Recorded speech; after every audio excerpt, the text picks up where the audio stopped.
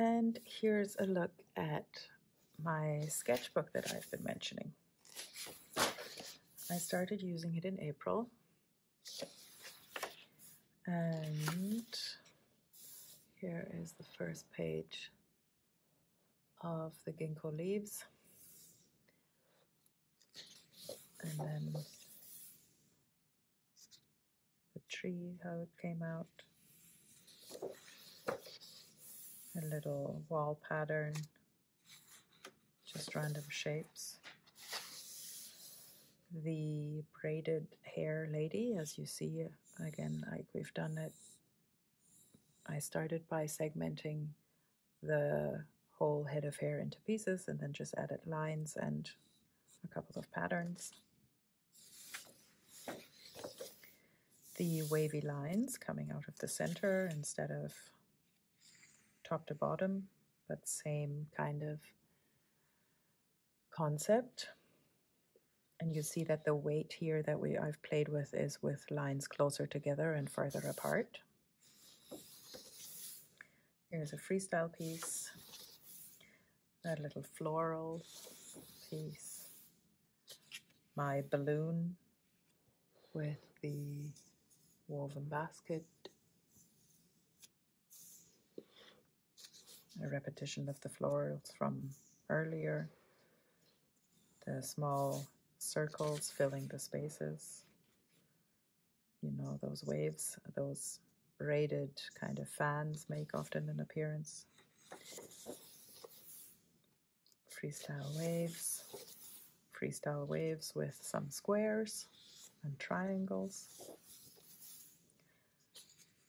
And here's a test that really didn't go very well. I was inspired by the Instagram account of Atoms and Lines.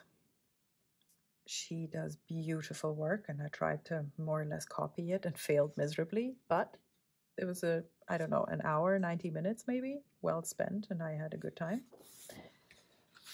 The Monstera leaf, trying the cross hatching.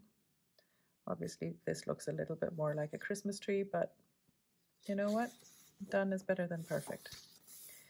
The flower, again, different kinds of shading and different kinds of light and line play. A freestyle piece, also very much inspired by Of Atoms and Lines. And here's a little vitamin C, straight lines where I should have drawn a square first because this is a little too wavy for my liking.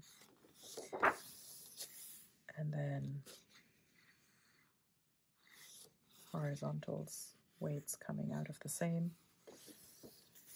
A photo that I drew from one of our sanity walks by the promenade here in Brooklyn. This is the Manhattan skyline, in case you couldn't recognize it. This is the initial letter of a friend of mine. His birthday is April 22nd, surrounded by some flowers. She passed away last year, so it's nice to have her memory. And then make a wish, right? I'm seeing that the sunlight and the shadow is a bit unfortunate right now, but that's the way the light is reflecting through the window, so not a lot I can do about it. And the final, I think, super freestyle piece.